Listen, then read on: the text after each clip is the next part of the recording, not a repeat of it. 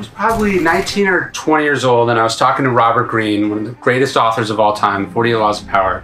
And I was thinking about becoming a writer. And I had some time left on my contract at the company I was working. And he said, look, what is this next year going to be for you? He said, is this going to be alive time or dead time?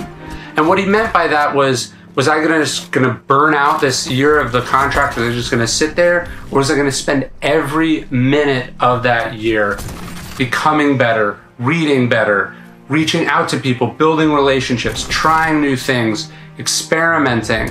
And he was totally right. That year, after I told myself in my head that I was going to quit, but before I put in my notice, was one of the most productive years of my life. I got so much done. I have relationships to this day that came out of that experience. And most of all, what I took was that sort of difference between alive time and dead time and how essential it is. Look, when you're stuck in traffic, is that going to be alive time or dead time for you?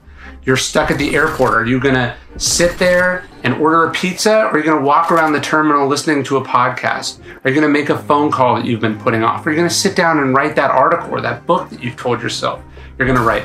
What are you going to do with time when you are not as much in control? That is the critical question. There was this man, his name was Malcolm Little. He was not a great person. He was a criminal. He ran a prostitution ring, a burglary ring. So when he gets arrested and he's sentenced to 10 years in prison, those 10 years could have been what they are for most prisoners, which is 10 years of dead time. He could have watched the clock on the wall tick away the seconds of his life.